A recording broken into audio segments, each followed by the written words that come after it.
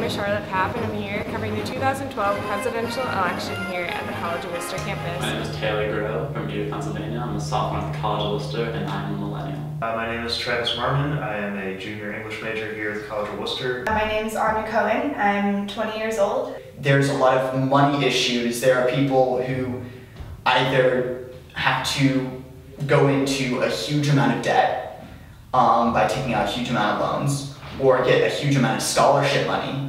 I really want to be optimistic. I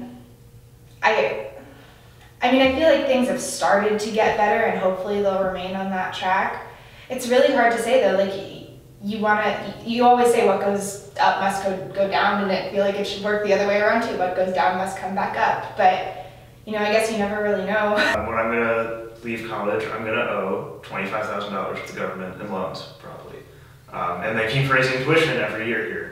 It's gone up about 4% every year. And they don't raise my scholarships. I mean, I'm not gonna pretend like I'm not scared about it.